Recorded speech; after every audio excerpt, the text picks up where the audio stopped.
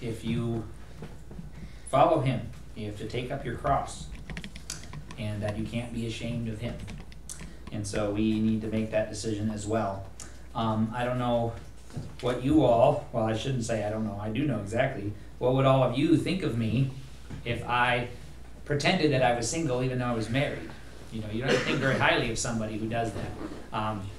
If somebody who takes off their ring when they're on a trip so nobody knows they're married, you don't think very highly of someone who's like that. And yet every time we as Christians hide our light under a bushel and are afraid to tell people that we're Christians, and we don't stand up for our faith, that's really what we're doing, is we're basically pretending that we don't know anything about Jesus Christ, and Jesus died on the cross for our sins. He paid a very high price for us, and we should be willing to live for him.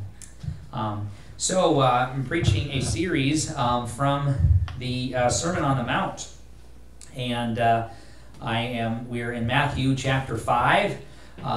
There's something that I told you when we first started this series that I hadn't always repeated every time, that I wanted to mention it today. Sermon on the Mount in Matthew is chapter 5, chapter 6, and chapter 7. And in chapter 5, Jesus is basically describing real Christianity. In chapter 6, he's describing fake Christianity. And in chapter 7, he's describing foolish Christianity. The reason that I say that is because in chapter 5, he's talking about what a Christian is supposed to be like. He talks about, blessed are the poor in spirit, blessed are they that mourn, blessed are the meek. We preached about that. That's real Christianity he's talking about. And it's very difficult to read this because when you read Matthew chapter 5, he talks about the meek shall inherit the earth. In fact, what I'm going to preach about today, I think, is maybe one of the most difficult passages of Scripture for American Christians to accept and to put into practice in their lives, because it goes against all of our beliefs and our instincts, and yet is a very clear command from Jesus Christ, and we must obey it. Now, we will not see the power of God in our lives until we obey this passage. We don't get to explain it away and make it like it doesn't apply to us. We must apply it to us. Jesus said, if you obey these words of mine, then you'll be a wise man who built his house on the rock. Chapter 6 talks about fake Christianity. Why is that? I'm not saying that it's describing someone who's not actually saved, although it can, but primarily it's talking about people who do their righteousness to be seen of men. Everything that you do, you're doing for other people. And he said that's what the scribes and Pharisees are like. That's fake Christianity. Real Christianity is you do everything you do for God, not for people, not to get attention from people, not to display your alms and everything in public. And so chapter 6 is really describing fake Christianity instead of real Christianity. And then chapter 7 describes foolish Christianity. And why do I say that? Because Jesus said at the end of chapter 7, he says, everyone who hears these sayings of mine and doeth them, I will liken him to a wise man who built his house on the rock. Then he says this, everyone who hears these sayings of mine, which is referring to what he said in the Sermon on the Mount, he said, I'll liken him to a foolish man who built his house on the sand. And so, if we hear this, if we read the words of Jesus Christ and we walk away and don't put them into practice, the Bible says we are foolish. And so that's foolish Christianity, is in chapter 7. So we are still in chapter 5. We're almost done. And I'm going to start reading Matthew chapter 5, and we're going to read verses 38 through 42. Verses 38 through 42. Matthew chapter 5.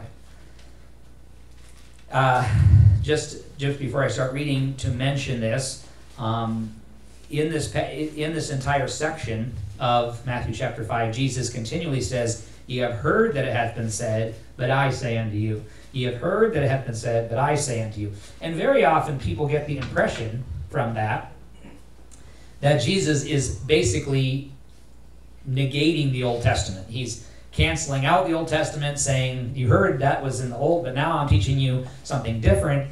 And that's not correct. And the reason I'm telling you that's not correct is because he says, in the same sermon, he says, think not that I'm come to destroy the law or the prophets.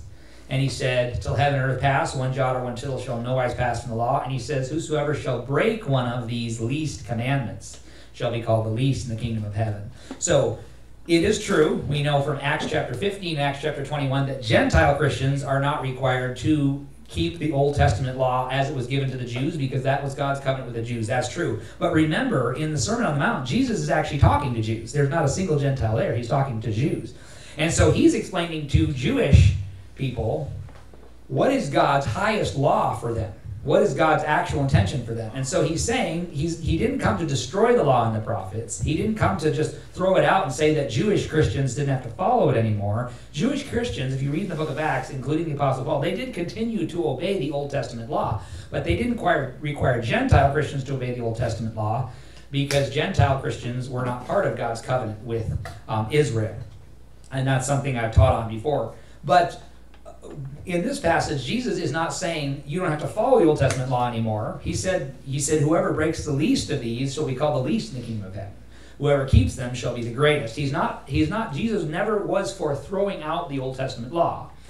But what he's actually saying when he says, but I say unto you, he's saying God has a higher law than what the Old Testament is. The Old Testament was God's laws governing a nation, the nation of Israel. God has a higher law, and it's how God wants us to live every day as Christians. It's not something you can put as a law in a country to govern what people do. It's impossible to enforce this law.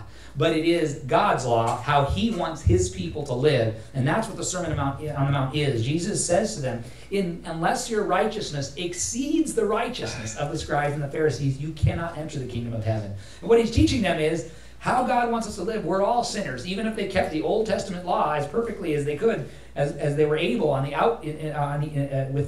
outside. He said, you're still a sinner. We're all sinners. And so you have to actually have all your sins forgiven in order to go to heaven. And so he's teaching us how God wants us to live. And so the Sermon on the Mount is extremely important because we need to learn how God wants us to live every day. And by the way, as we read this passage, you're going to think, some of you are going to think, maybe all of us will think this as we read it, this seems like almost impossible to do. Or it seems very impractical to do. It seems like if we do this, like it's not going to work out. Like we're going to have problems in our life if we actually obey what Jesus tells us to do here. But I could tell you something. Jesus says at the end of the Sermon on the Mount, if you hear my words and you obey them, you'll be a wise man who built your house on a rock. You see, when you obey how Jesus tells you to live, you are going to have spiritual power. And you will actually overcome the world. And you will actually have victory in your life. But you're going to have to do some things that seem illogical. They don't make sense to your natural mind. But it's very powerful. And Jesus did this, and his disciples did this, and they took over the world by following these principles. And so just listen with an open mind and an open heart and ask God to show you how you can apply these principles to your life. I promise you, it will change your life. In fact, there is a very good chance, if you're a person that has struggled in your life to get along with people, you've struggled in your life and you've always felt like you never got your way and other people always got ahead and got an advantage over you, and other people made more money than you, and you just feel like your whole life's been a struggle and it's been difficult, there's a good chance that you haven't been putting this into practice.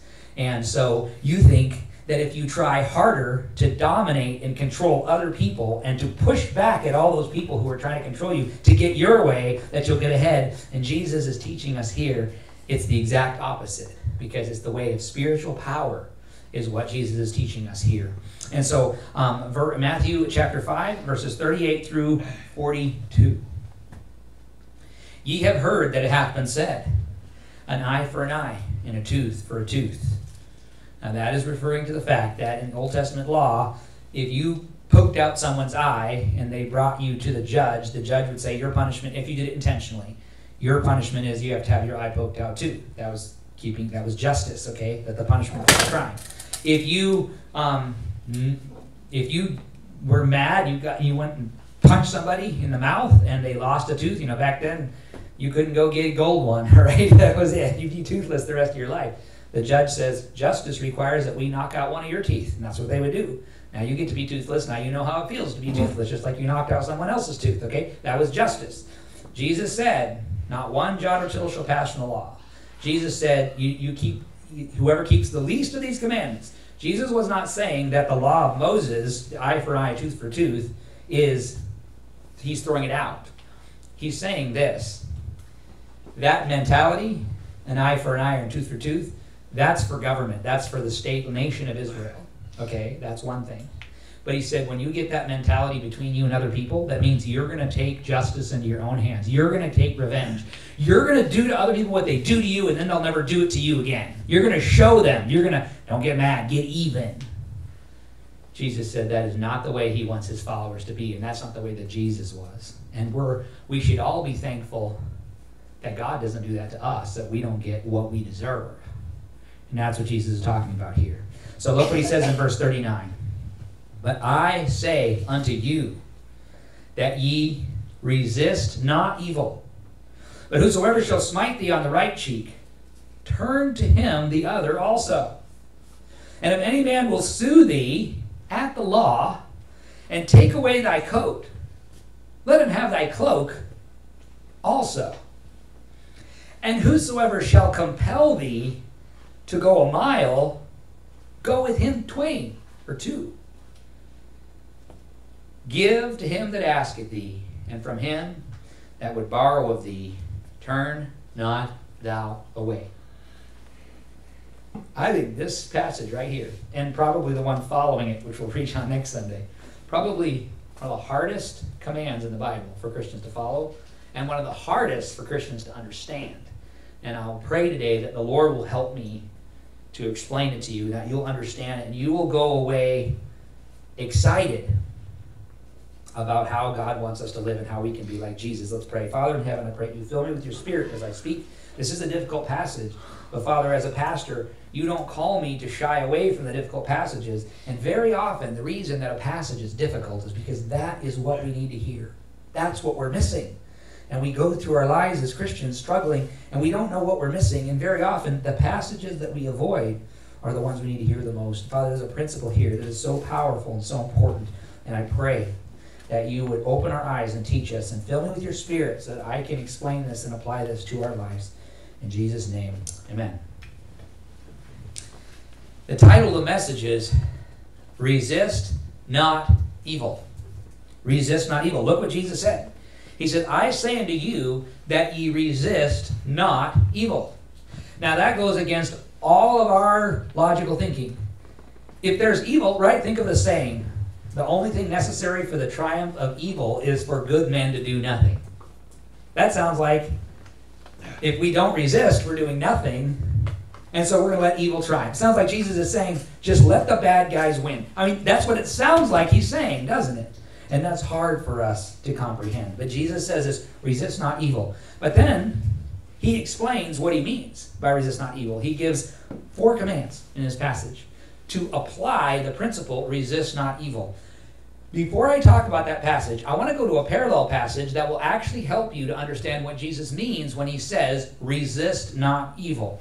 And that is in Romans chapter 12. So turn to Romans chapter 12. And I'll read another passage. It's very similar, but it kind of explains a little more detail what is actually meant in this other passage. Romans chapter 12, and I'm going to read only verse 17 through 21. Romans chapter 12, verses 17 through 21. What does Jesus mean when he says, resist not evil? Romans 12, verses 17 through 21. Now listen to this. Recompense, which means to pay or to reward. Recompense to no man evil for evil. Provide things honest in the sight of all men. That word honest there, Old English, actually means like honorable. Okay, so he says provide things honest. So think about your reputation. Think about how you look to other people. Okay? If it be possible, as much as lieth in you, live peaceably with all men. Now, you notice how it says recompense to no man evil for evil. You see, when Jesus says resist not evil, he's talking about how you were resisting the evil thing that the person is doing. He's saying if someone does something bad to you, don't do something bad back to them. That's what Jesus is saying. Resist not evil. He's not saying that you should just let evil people take over the world. Like, for example, does the Bible say that the government is the minister of God that bears the sword? Yes. God actually ordained government. It says the powers that be are ordained of God. So, for example, every nation has a military and a police force, right, that enforces the law and protects its citizens. And the Bible says that when they bear the sword, they're the minister of God. They're actually serving God. So when Jesus says resist not evil, he's not saying that it's wrong for a military to punish evil. He's not saying that it's wrong for a judge and a policeman to punish evil. He's not talking about that now. He's talking about our relationships. Your relationship with fellow Christians, your relationship with family, your relationship with friends, your relationship with neighbors and coworkers. That's what the Sermon on the Mount is referring to. And he's saying, don't do back to the person what they did to you. That's what you can understand, because it says, recompense to no man evil for evil. So whatever the person did to you, you don't do it back to them. That's what Jesus is teaching when he says, resist not evil. And then he says this, if it be possible, as much as lieth in you, live peaceably with all men. Can you see how in this passage, if anyone smites you on one cheek, turn him the other? That's a way to be at peace. Not, that person slapped me, I'm going to slap them back. That person said this thing to me, I'm going to say this back. You understand how in any situation, why the Bible says in Proverbs 15:1, a soft answer turneth away wrath, right? So that's another example. If somebody says something unkind or mean to you, if you say something mean to them, are you going to be at peace with them? No. The way that you create peace is by not recompensing evil for evil, not doing backward. Now you're just escalating. It's getting worse and worse and worse, including if the person slaps you. You slap them back, it's on, right? It's on as soon as you slap them back. Okay. So he's talking about, if it be possible, as much as lieth in you, live peaceably with all men. See, that's why he also says, provide things honest in the sight of men. I want you to think about this. If I was standing out in the parking lot and somebody came up to me and punched me, okay? And I would be like, well, I've got a right to punch him back. Now, we're not talking about protecting your family. Come after my family, it's a little different, okay? My mom used to say this, I think she still says this, I'm a pacifist. But if you come after my grandkids or my kids, I'm going to take a gun and shoot you. That's what my mom always says, okay? That doesn't mean we're not supposed to protect weak people. I'm supposed to protect my family. I don't want my family to think that if somebody walks in to my house, I'm just going to let them do whatever they want to my family. No, I'm going to protect my family. It's my responsibility. It's my job. And the government does not want me to just let somebody break into my house. And, you know, and there are some people, you know, bless their hearts, there are some people who act like, well, we should never have self-defense. Like, you know, a Christian shouldn't carry a gun or shouldn't you know, protect themselves or protect other people. You know, and I laugh at that, because what is the first thing, a person who doesn't carry a gun, a person who doesn't believe in self-defense, okay? What's the first thing they do when they're in a live shooter situation? What's the first thing they do? They call the police. When you dial 911 and there's somebody on the rampage with a gun, your finger went 911. You know what your finger just did? It just pulled the trigger of the cop who's going to come kill the guy. I mean, you literally just killed the shooter when you dialed 911. Do you realize that? It's kind of strange if people go, as long as my finger is not pulling the gun. No, you're calling someone who's going to come neutralize the threat. And you know what they're going to do? The police are going to come shoot the person. Now, if you want to say I'd rather the police do it than me, fine. That's your choice. But don't pretend you're a pacifist if you call the police. If you really believe in never ever shooting or never defending yourself, then don't ever call the police. Just let the bad guys go all over the world and kill everybody and just let them do it, okay? So you understand, this passage isn't referring to that. It's talking about relationships with each other and how we, and that we are to be at peace with people. So back to my example, I'm out in the parking lot, someone comes and punches me. Okay, so here I am, Pastor Dell's Baptist Church, people know who I am, and somebody punches me, and then I'm like, I'll show you. You think pastors aren't tough? And I punch him back. And it's on. Back and forth, rolling on the ground. And somebody drives by. And they call the newspaper. Do we have newspapers anymore? You know, they video it and put it on Facebook. Look, Pastor Hunter is having a barroom brawl. And I could say to everybody, I was just defending myself. He punched me first. Some people will believe me, some people won't. You know what's going to happen?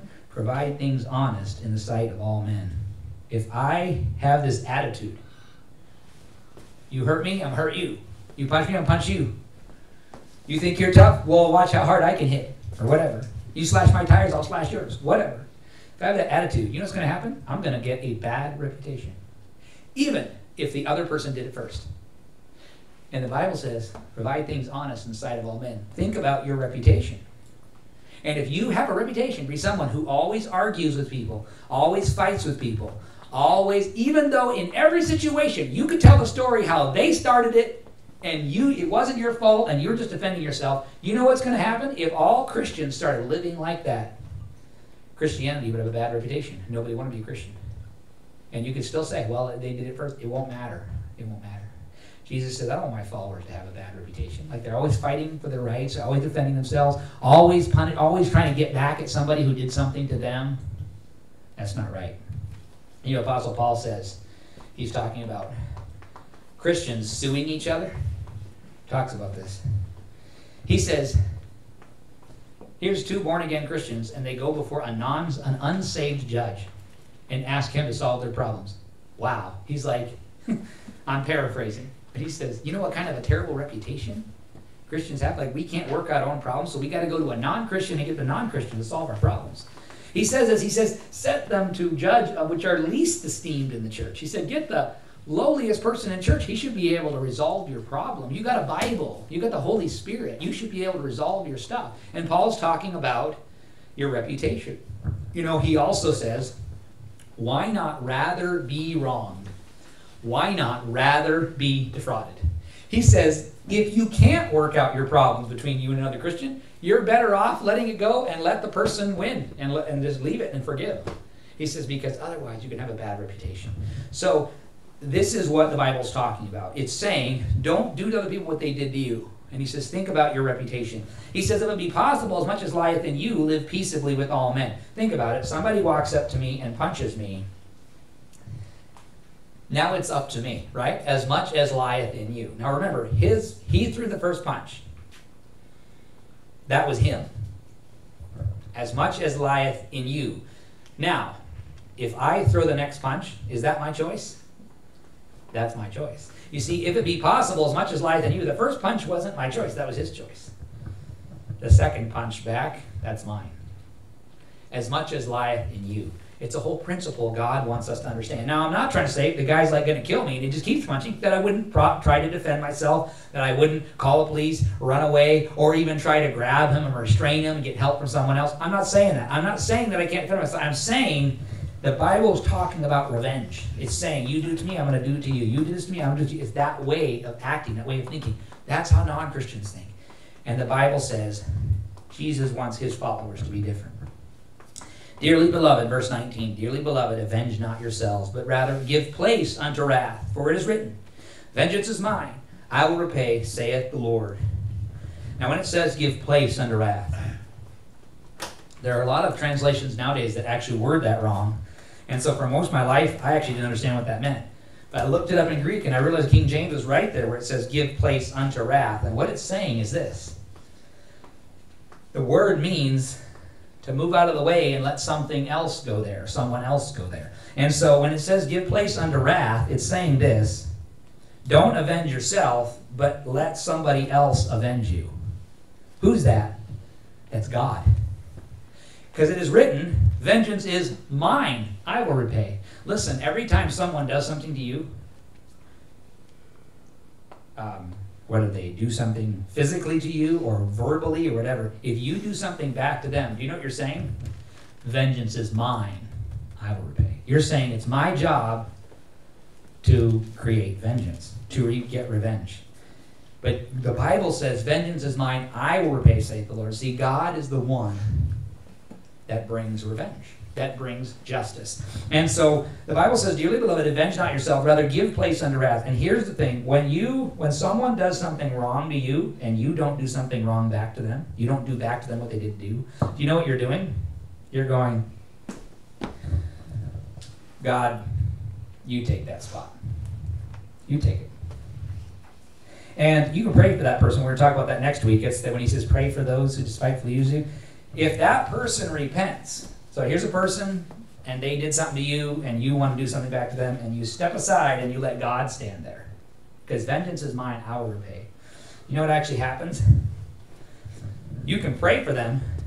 They may repent and get saved or ask forgiveness. Then there won't be any need for vengeance. But if they don't repent and they don't listen, vengeance is mine, I will repay, saith the Lord. The Bible says that God will actually bring justice. But see, the problem that you and I have is we don't believe that God is going to bring justice, so we got to do it ourselves. And that's where the problem lies. We take God's job into our own hands. He says, vengeance is mine, I will repay, saith the Lord. And then look at verse 20. Therefore, if thine enemy hunger, feed him. If he thirst, give him drink. Now here's somebody who's your enemy. They've said mean things to you. They've told lies about you. Maybe they even slapped you on one cheek and you didn't do anything. Okay? And the Bible says, feed him. If he's thirsty, give him drink. Is that kind of like if he compels you to go 1 mile, go with him 2? Because now, not only did you not take revenge on your enemy, but you fed him and you gave him something to drink. You did something for him. You did something nice to the person who did something bad to you. We're going to talk more about that next week. For in so doing thou shalt heap coals of fire on his head.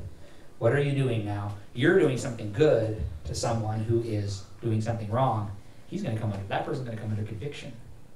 They might not even act nice toward you. They might even matter that you were kind to them. But that's a way to bring conviction. And you can pray for them, and God can change their heart. But if you pray for them and they refuse to change, then they will come under God's judgment. So we have to believe that promise in the Bible. Vengeance is mine, I will repay, saith the Lord. And then here's the final verse that explains resist not evil. Verse 21, Romans 12, verse 21. Be not overcome of evil. Don't let evil conquer you, but overcome evil with good. So you see, when Jesus said resist not evil, he's saying don't do back to the person what they did to you. Instead, do something good to the person who did you evil. That's what the Bible's teaching. That's how we can have a good reputation as Christians. And that is how we can get along with people. And that is how we can win people to Christ. Is we actually can change the world by not repaying evil for evil. Instead, overcome evil with good. So now we understand what Jesus meant when he said, resist not evil. But now Jesus gives 4 applications, okay? He gives 4 practical applications, what he means by resist not evil. So let's go back to Matthew 5, and we'll look at these 4 commands. So he says, resist not evil, that's the general command, and then he gives 4 specific applications. So look at verse 39. Verse 39, he says, resist not evil. And now he explains, he gives you 4 very practical. Jesus is very good at telling you exactly what he wants you to do. Have you ever noticed that? Jesus doesn't go, and love everyone in this warm, fuzzy feeling sort of way. I mean, Jesus is not like that. He says something very specific. Remember he told the rich young ruler, go sell everything you have. Jesus gives very specific instructions to people. Well, look at what he says here. Resist not evil, but whosoever shall smite thee on thy right cheek, turn to him the other also. Okay. If you're going to follow Jesus, if you're going to overcome evil with good, the first thing you have to be willing to do. Now you notice he didn't say, turn on the other cheek and tell him, hit me again. He didn't say to ask to be hit. Okay? He just said, turn him the other also. He's not saying that you're going to be hit, right? If you turn the other cheek, somebody hits you on one cheek, you turn the other cheek, you're not saying, hit me, hit me. You're not escalating. Obviously, he wants you to live at peace. If you turn the other cheek, you're giving the person, listen, an opportunity to hurt you. You're not asking them to hurt you. Does that make sense? You're giving them an opportunity. And I got to tell you, this is our greatest struggle as human beings. We get hurt by someone, and then our goal is, I'm never, ever, ever going to give that person a chance to hurt me again. Isn't that what we say? That's how we respond. You see, every time someone hurts us, we might have the revenge mentality, I'm going to give them back. Or we might have the retreat mentality, I'm going to go away and hide somewhere so that person can never hurt me again. You know, C.S. Lewis said, the only way to never be hurt is to never love. It's true, isn't it? If you love someone, you become vulnerable to them and they can hurt you. If you don't love anyone, have you ever met somebody who, toward the end of their life, or maybe even the middle of their life, they isolate themselves?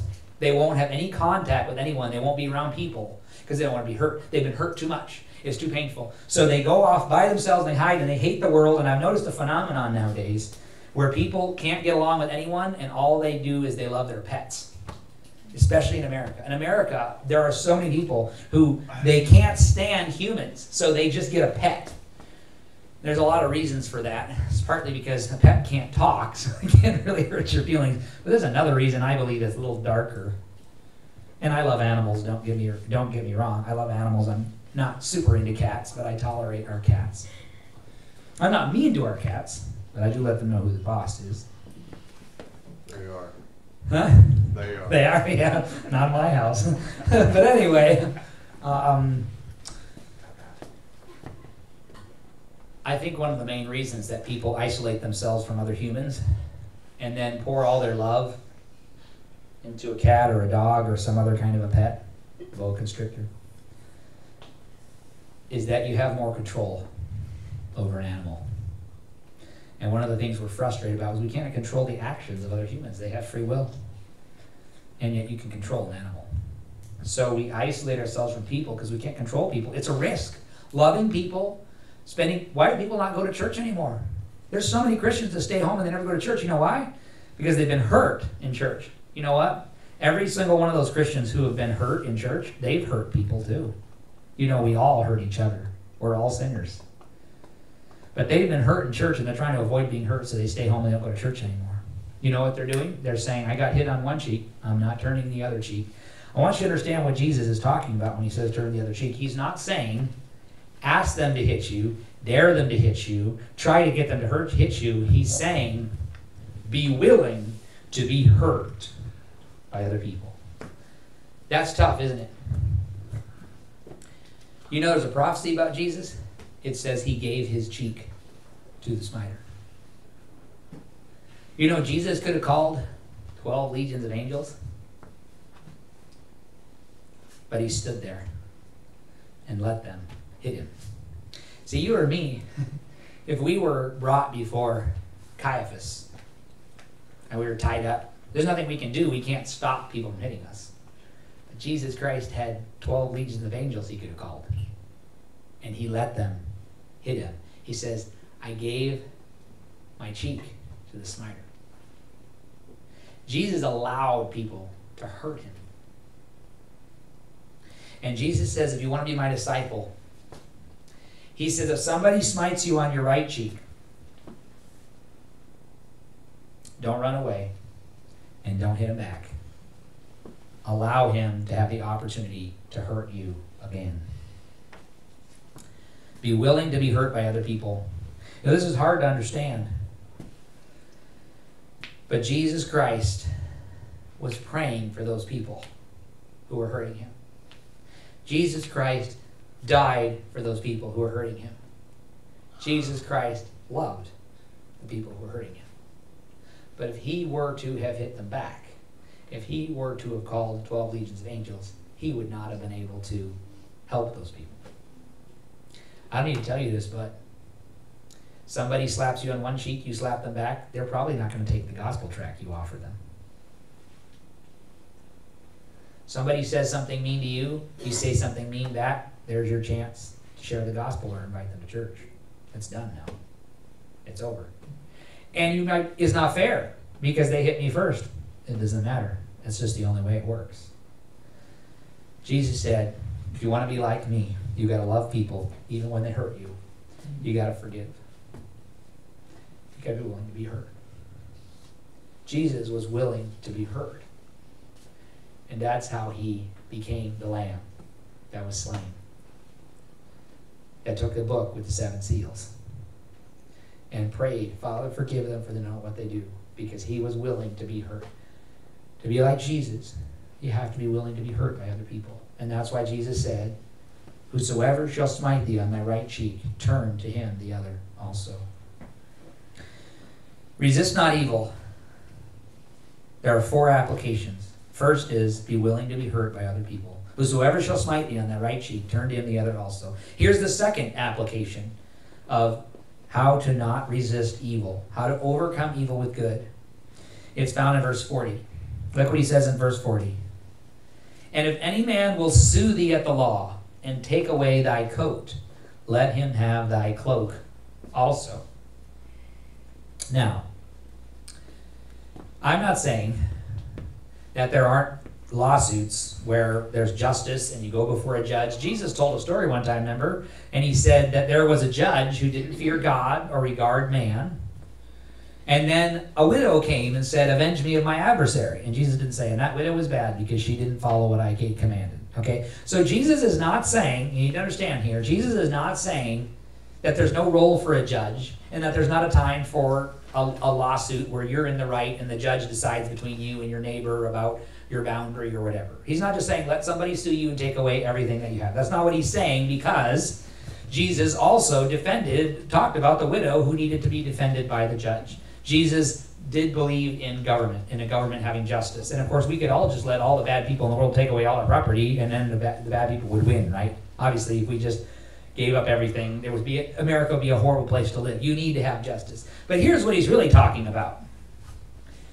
If any man will sue thee at the law and take away thy coat, let him have thy cloak also. He's saying, be willing to lose what you have. So number 1, be willing to be hurt by other people. Number 2, be willing to lose what you have. If somebody takes something that belongs to you, okay, you need to be willing to even lose more than what you have lost. Be willing to lose what you have. You know, there are a lot of countries in the world where when someone becomes a Christian, they lose their wife, they lose their children, they lose their house, they lose their car, they lose their job, they lose everything. And they're not going to get it back. They do that for the sake of the gospel, for Jesus Christ. Again, I'm not saying there isn't a time and a place for justice and that there shouldn't be government officials who get justice, okay? But Jesus is saying this, be willing to lose what you have. If we live our lives with the attitude, everything that belongs to me, I get it. Nobody can take anything from me. I don't want to lose anything I own. If we focus on our possessions. Jesus said if anyone gave up anything for him, he would get 100-fold now in this time, and in the age to come, eternal life. If we are not willing to lose what we have, we are not going to be able to be obedient Christians. Because there is going to come a time when obeying God is going to cost you. Maybe you'll lose your job. Maybe you'll lose your friends. Maybe you'll lose investments and things that you have. It costs you something to be a Christian. And if you're angry about that, if I'm angry and bitter that person didn't give me this and that I didn't get that, and you're all focused on what you own, what belongs to you, and all of your rights, you are not going to be able to be the Christian God wants you to be. Because if you're willing to lose what you have, now you can have a good reputation as a Christian. Now you'll be able to win people to Christ because you're not all focused on your own possessions. And that's what he's talking about. He talks about in chapter Let me go back to Romans 12 here. He says, if it be possible, as much as lieth in you, live peaceably with all men. I have a friend, and he told me a story. He's a businessman. This was years ago. He told me a story. And he had a relative that owed him $10,000. But that relative was not a Christian. And he was really upset. He wanted to figure out a way, like sue him or whatever he could do to get that $10,000 back. And he said, the Holy Spirit spoke to me very clearly and said, how much is his soul worth to you? And he knew that if he took legal action against that person would hate him, and he would never, ever have a chance to share the gospel to that person again, because that person perceived that money to belong to him or that he had a right to it. And he decided, I'm not saying everybody has to always do that. I get it, that there has to be law and order in our country, and that's the job of the government. But there are going to be times as a Christian where you should give up your right, your own rights, so that you can be a good testimony and that you should get along with other people.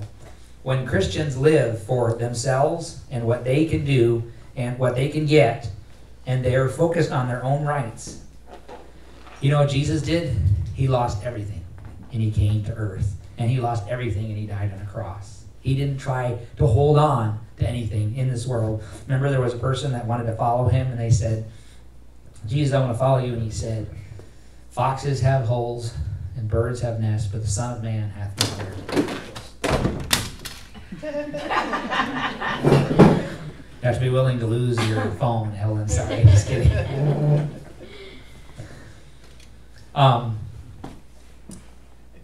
Yes, I believe in law and order. Yes, I believe there's times where you will have to go to court. But I will tell you this, as a Christian, if your life is marked, have you ever known people who are always suing somebody? You ever known people like that? Yep. They're always suing somebody. And if you talk to them, they will explain to you why they have a right to that. They will, won't they? They never say, well, I'm just greedy and I want other people's money. I mean, maybe there's a few really, really audacious lawyers who would say that to you. Well, I'm just greedy, I want people's money. But have you ever known people? They're just always fighting with someone. They're always in court. They've always got a lawyer. I mean, they got a lawyer and he's on speed dial on their phone. Oh, I've known so many people like that. It's always like, well, you know, the property line isn't quite, you know, the neighbor did this, that happened, somebody did that, somebody got a mark or a scratch on my car. This person, have you ever noticed people who've known people like that? And listen, maybe with those people, maybe even half the time, they're right. And that person did do them wrong. I have a question. A person that's suing their neighbors, suing their relatives, suing their coworkers, suing their job, suing their boss, suing the government, suing. Do you think anyone would ever be interested in hearing the gospel from a person like that? No. Even if a lot of the times they have a right to do it. Again, I'm not saying there aren't times. I mean, if somebody comes and just walked up to my house tomorrow and said, I'm just going to move in. Your family can go park in a tent, go sleep in a tent across the river. I'd be like, excuse me, that's not happening. I'm not just going to do that. I'm not going to let him move into my house. But he just walks up to me and says, give me your keys. I'm taking your car. You're just going to have to walk to work from now on, right? I'm not going to do that. Because you do that, you just let criminals take over the country. I'm not for that. But you know what I'm talking about. The Bible says, if any man will sue thee at the law, take away thy coat, let him have thy cloak also. You know what? Christians should not be like the world. We shouldn't be always trying to get for ourselves and always fighting for our rights and always focused on if we got treated fairly in every situation, if we always got exactly what was ours. The Apostle Paul says, why not rather be wronged? Why not rather be defrauded? You want to know when you're like Jesus? When there's somebody that owes you something and you know they're probably never going to pay you back.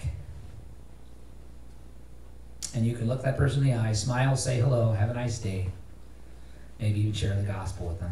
Maybe even do something nice for them. It's between them and the Lord. Maybe someday they'll pay you back. Maybe God will find a way to get you that money back. Maybe God will bless you unexpectedly with money another way. Maybe you get a raise at work. Maybe that person will have something bad happen to them and they'll lose that money they paid you. And then God, God can take care of you. The Bible says that he provides for the birds and he clothes the flowers. Shall he not much rather clothe you, who ye of little faith?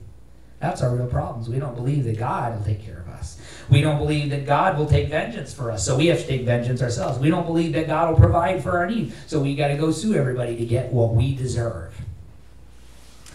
Again, I'm not saying there isn't a time for lawsuits. I'm not saying there isn't a time for justice, but I am saying, as a Christian, Jesus says, someone wants to take away your coat, let them have your cloak. Let it go. Be willing to lose what you have. Resist not evil. How do we resist not evil? Number one, be willing to be hurt by other people. Whosoever shall smite thee on the right cheek, turn to him the other also.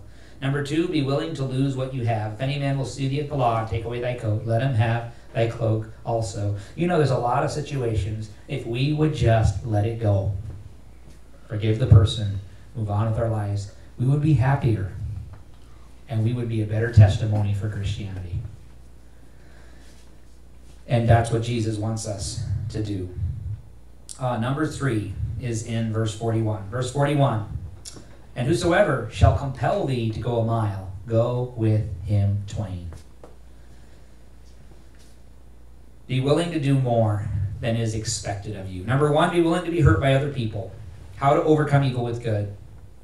Number 1, be willing to be hurt by other people. Number 2, be willing to lose what you have. Number 3, be willing to do more than is expected of you. So whosoever shall compel thee to go a mile, go with him twain. Now I haven't studied this a lot, but I have heard that Roman soldiers by law, I haven't studied this myself, that they could force you to carry their pack a mile. Okay, I haven't researched this, but from what I understand, that was a law at that time. Okay, so let's take that, though, whether or not that's accurate or that they did that in Jesus' time or that they did it in Israel at that time. Let's just take that as the idea.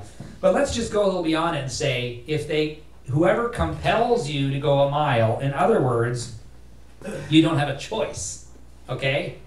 You don't have a choice. So what would be expected of you? To go a mile.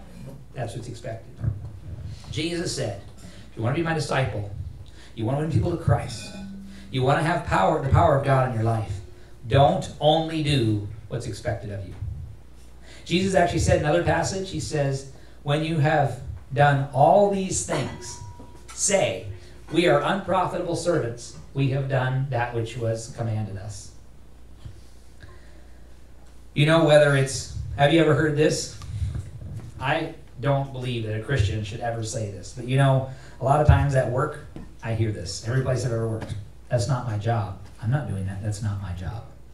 Now, I will qualify it. There are times where there are people who are lazy.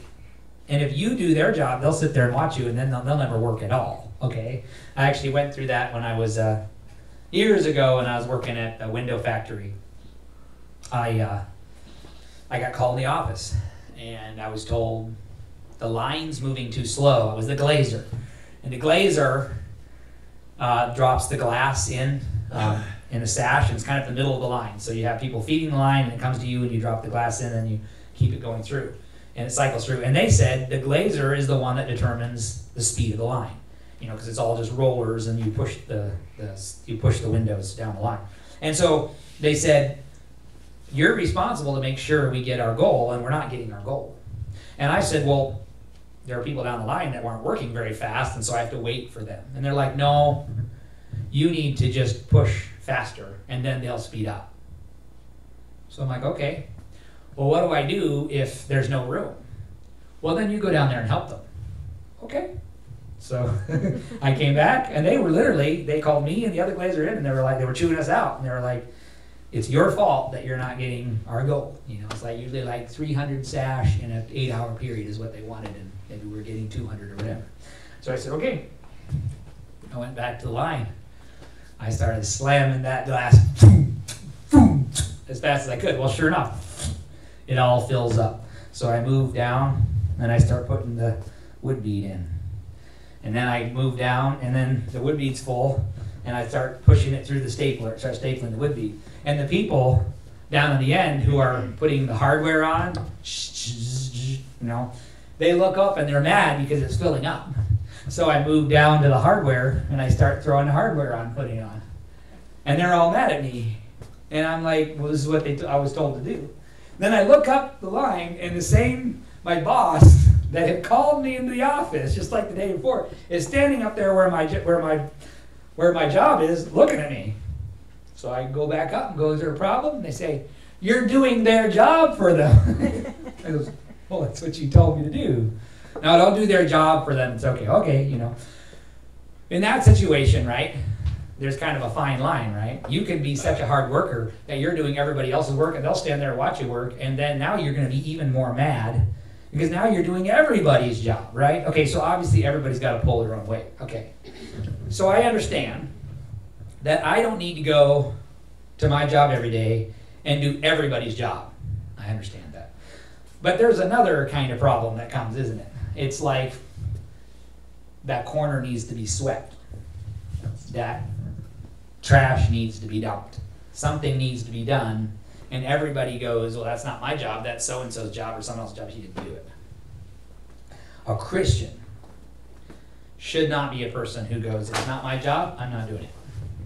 Now, it's different if there's a person who's not doing their job, maybe you even go tell the boss, hey, that one person, they haven't been doing their job and it's making more work for us. There's a time and a place for that. But a Christian should not have that attitude. Not my job, I'm not doing it. Jesus said, if someone compels you to go a mile, you have to go a mile. They forced you to. You don't have a choice. He said, go with him twain.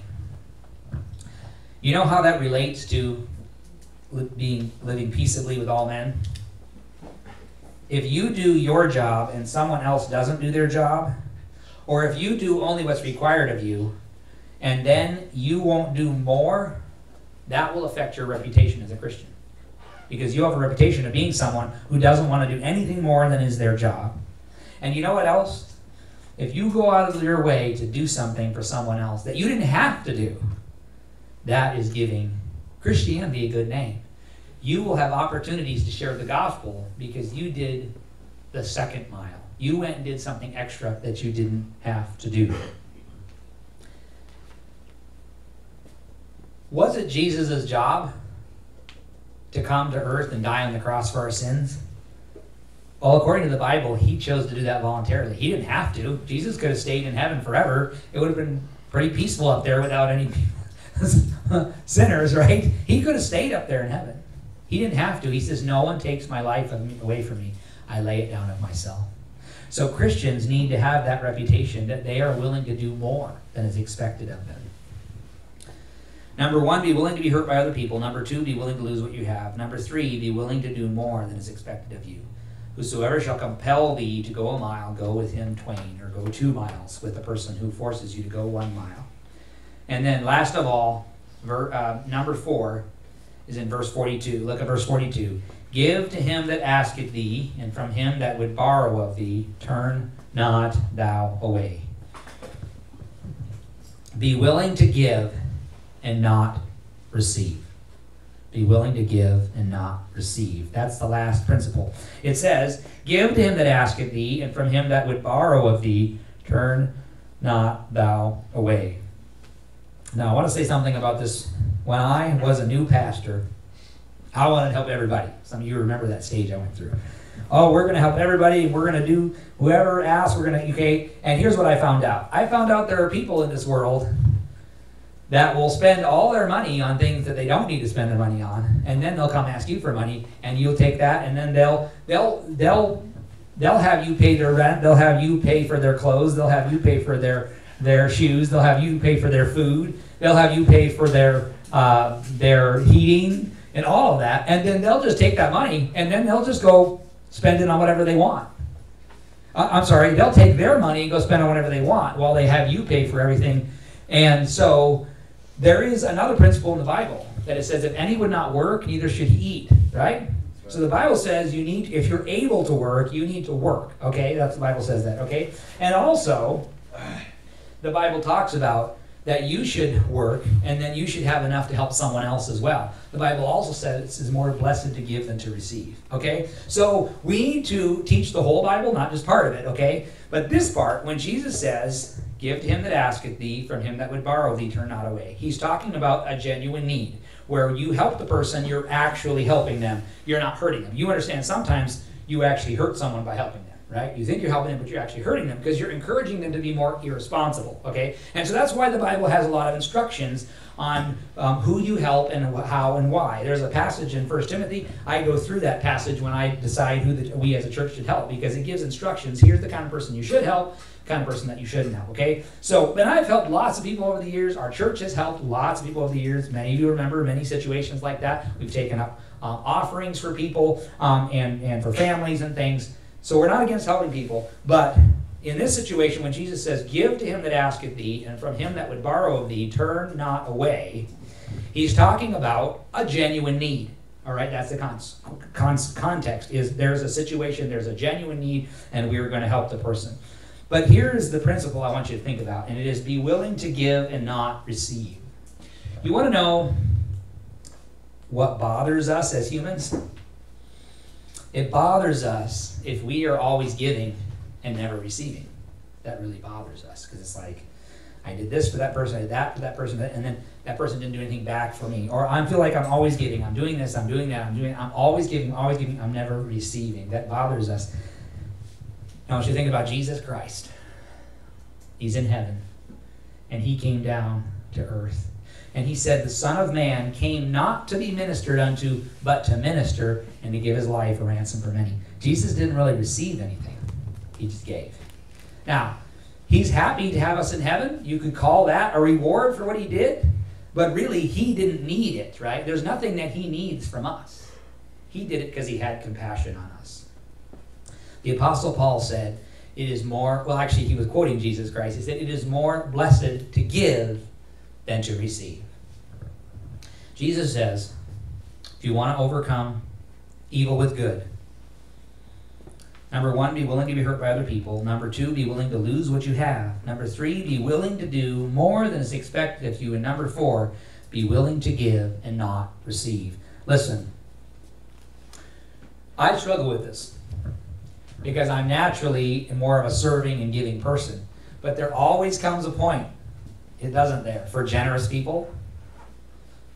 It's my mom's side of the family that's this way. I know I got it from my mom. There comes a point where generous people, where you are doing a lot for other people, and you're spending a lot of time and money and resources on somebody, and there does come a point where you go,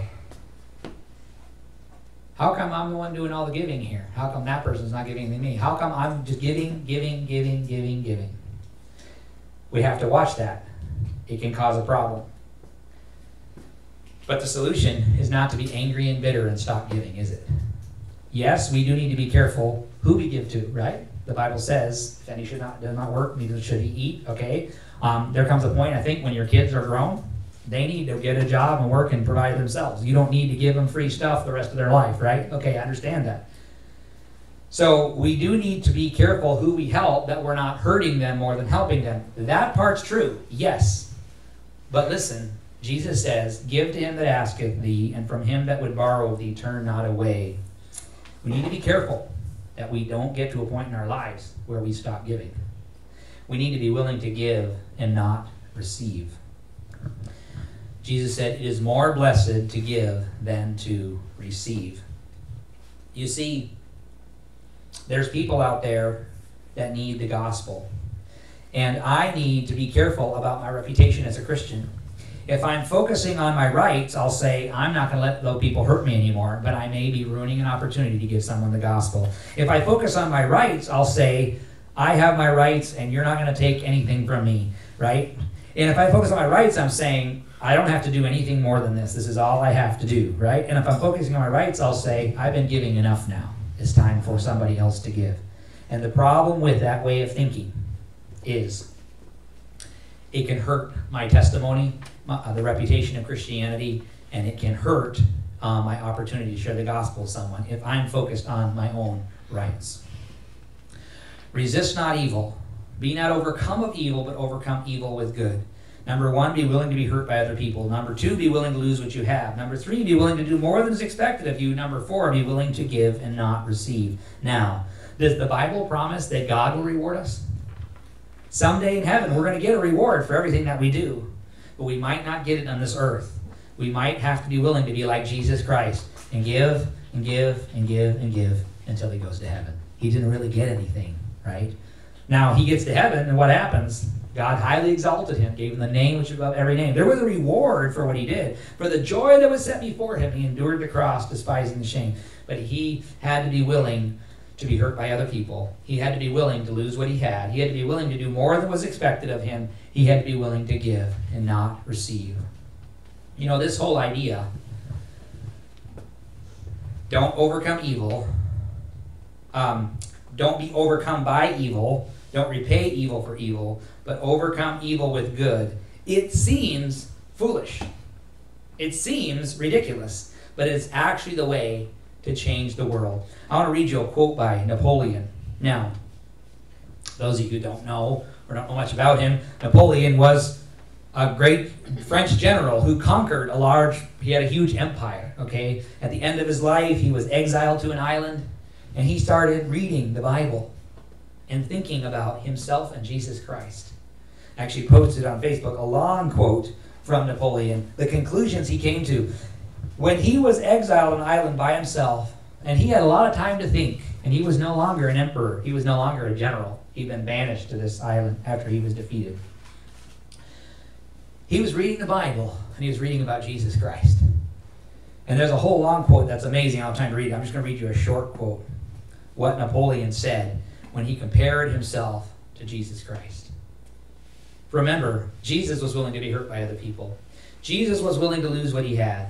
Jesus was willing to do more than was expected of him. Jesus was willing to give and not receive. And think of all the people who are following Jesus Christ today, and nobody cares about Napoleon. He accomplished nothing. He contemplated that. He thought about that. And this is something that he said. Alexander, Caesar, Charlemagne, and myself founded empires. But on what did we rest the creations of our genius? Upon force.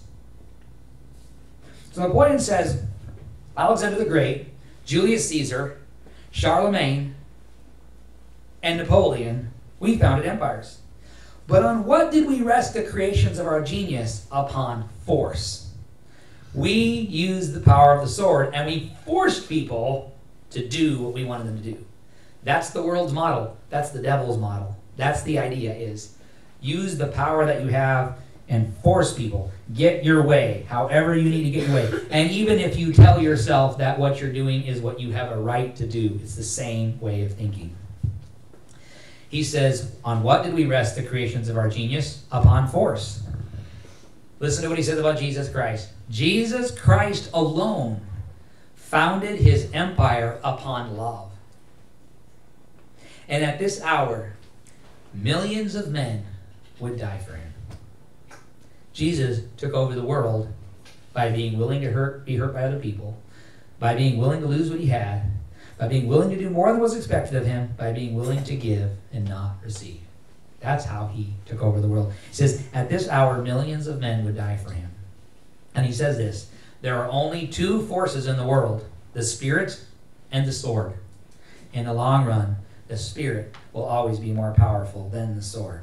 Okay, Pastor, that sounds good. There's a nice flowery language. Are there any real-life examples of people who actually did this? Well, Jesus Christ, millions and millions of people in the world follow Jesus Christ now. So Jesus did this, and now he's in heaven at the right hand of the Father. He rose from the dead, and now look at all of us are here because of Jesus Christ. We aren't here because nobody forced you to come here. You're here because you want to be here. So it did work with Jesus Christ. In the real world, does this actually work? I don't know how much you study history. Some of you are old enough to remember this, depending on where you live. But you know, there was a time in America, there were places where black people could not vote. There was a time and place in America where black people couldn't use the same restaurant, the same bathroom. as white people. There was a time in America where they did not have equal rights. And I'm not saying everything's perfect now, but most people agree that's a lot better than it was before, all right? And there were a lot of solutions that were proposed for this problem, okay? There were a lot of people who said, let's take up arms, let's start a revolution, let's fight those racist white people. But there was a man named Martin Luther King Jr. And you know what he said? He said, but Jesus said, if whosoever shall smite thee on the right cheek, turn the other also. If any man will sue thee at the law, take away his coat, let him have thy cloak also. Whosoever shall compel thee to go a mile, go with him twain. Give to him that asketh of thee, from him that would borrow of thee, turn not away. And he said, you know what I think? And I'm not quoting him exactly, but he said, if we go and demonstrate and march peacefully, and they sick their dogs on us, and we don't do anything to them, and they spray us with water cannons and don't do anything to them, and they arrest us and put us in jail, we don't do anything to them, and they blow up our churches with bombs, and we don't do anything to them, and they beat us when we're marching over the Selma Bridge, we're not going to do anything. Here's what he said. They will end up looking bad, and we'll look good, because we're not doing anything to defend ourselves. And he said, if we do that, we'll win. Now, most of us don't realize this, but at the time, people thought he was crazy. Many of his own people thought he was crazy. They're like, that's insanity. You'll never win that way. You don't just lay down and let people walk all over you. That'll never work. He said, it will work. We're going to do it. It'll work. And you know, all through the 60s, you can read about it. You can watch his speeches. You can watch video of their marches. And he kept telling all those people, just keep doing what I say. Just keep being peaceful. He wrote about it. He preached about it. And I'm not saying Martin Luther King in every way is an example. He really wasn't. There were some things that were wrong in his life. But he actually understood this principle that when you don't resist evil, when you don't do to the person what they do to you, you end up looking good. And the person who's persecuting you looks bad.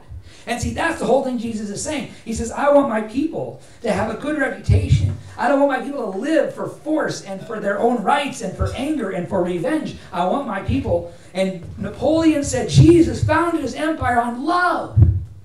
And millions of people now would die for him. And it seemed crazy. It seemed stupid. And in 1968, you can go watch the speech. I've watched it. It's very powerful.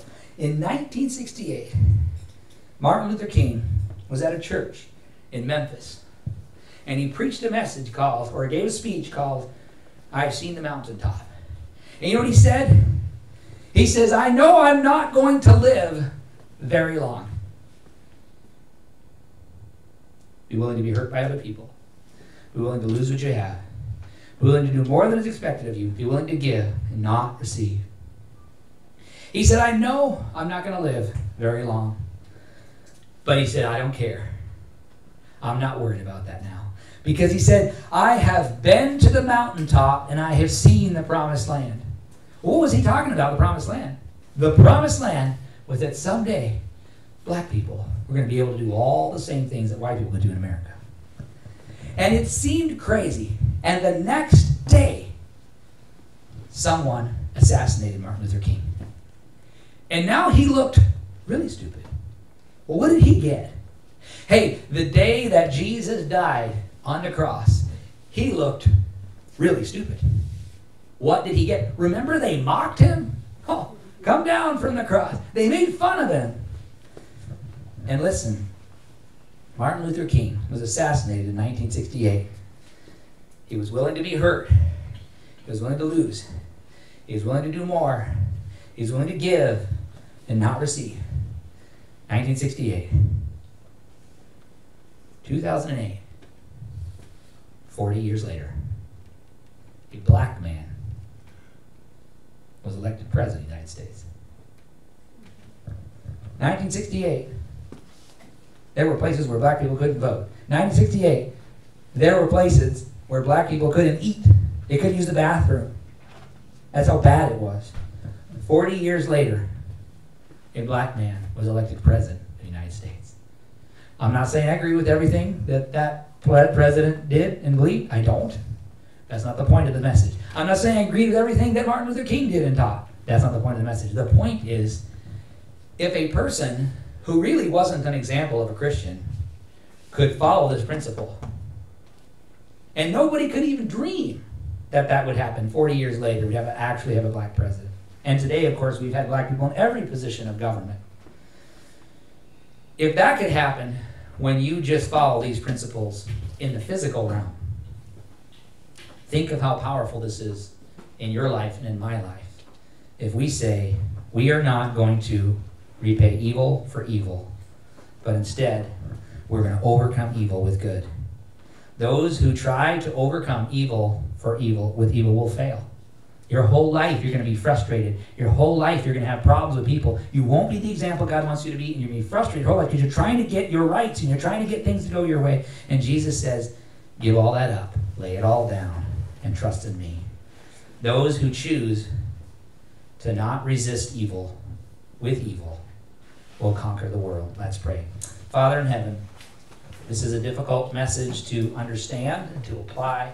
But Father, I pray that we would be a church of people that isn't focused on our rights, isn't focused on everything going the way that we want, but that we would be willing to give and to be hurt and to lose what we have so that we can win people to Christ. Father, I ask that we would lay down our rights. You said, if any man will come after me, let him deny himself, take up his cross, and follow me. I pray that we as Christians be willing to do this. Father, the clouds on the horizon are getting darker, and Christians are about to go through more difficulty and persecution in our country. And I pray, Father, that we would respond the right way, the way you taught us to respond, to be willing to be hurt by other people, to be willing to lose what we have, willing to do more as expected of us, to be willing to give and not receive, so that instead of being angry, miserable, frustrated people fighting with other people our whole lives, instead we be able to win people to Christ and be an example, and that we would get to heaven and hear you say, well done, good and faithful servant. In Jesus' name I pray. Amen.